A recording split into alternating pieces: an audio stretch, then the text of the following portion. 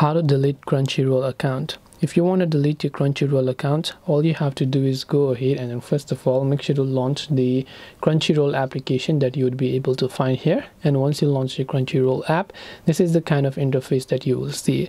Now from here, what you actually have to do is to simply tap on the account icon from the bottom right of the screen.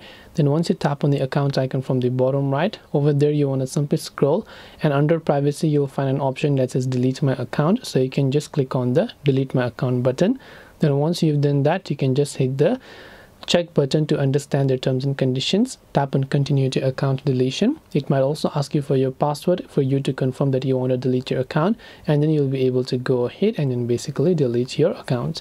This way you'll be able to delete your Crunchyroll account. I hope that this video helped you. If you have got any more questions, queries, doubts, feel free to also leave them down in the comment section below. Thank you very much for watching till the end, and see you soon in our next video.